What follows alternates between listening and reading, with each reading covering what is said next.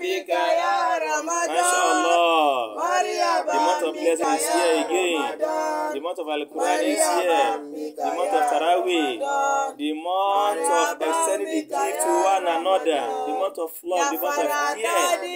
The month that Allah subhanahu wa ta'ala unite the whole Muslim, the whole world to be equal, to be one. Min tulil fajr ila ghurubi shamsi. Oh Allah, we supplicate to you. We pray to you with the blessing of this month of Ramadan. Those that are crying, those that are in pain, those that are in challenges, oh Allah, solve it for them and give them glad tidings. Assalamu alaikum wa rahmatullahi wa barakatuh.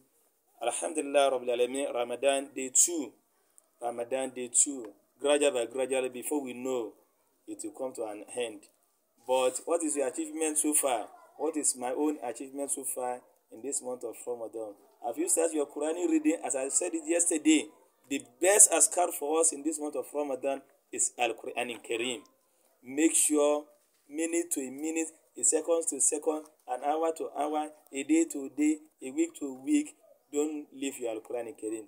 Because Al-Quran Kareem is Ramadan, Ramadan is Al-Quran Kareem. Because it's a particular month that Allah subhanahu wa ta'ala sent down Al-Quran Kareem to Prophet Muhammad sallallahu alaihi wasallam. Then our today's discussion will center on Quran chapter 2, Surah Al-Baqarah, verse 183 down to 186. This is the ayah, this is the surah that Allah subhanahu wa ta'ala described the real Ramadan for us in Al-Quran Kareem. But a'udhu billahi mina shaitanir rajim. Bismillahirrahmanirrahim. Naam. Ya ayyuhalladhina amanu. Naam. Kutiba alaykumus siyam kama kutiba alal ladhina min qablikum la'allakum tattaqun. Hold on. Allah subhanahu wa ta'ala says, Ya ayyuhalladhina amanu. Oh, you believe. Who are the believer? How can you know yourself that you're a believer? Can I know myself as a believer? Is it because I'm bearing Muslim name? Is that the end that I'm a believer? No.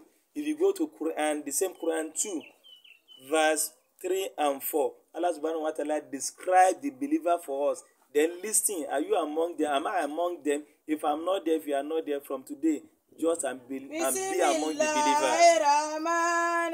Now, the people that we can call a believer, a true believer, are those that believe in editing. Al-Quran Kareem is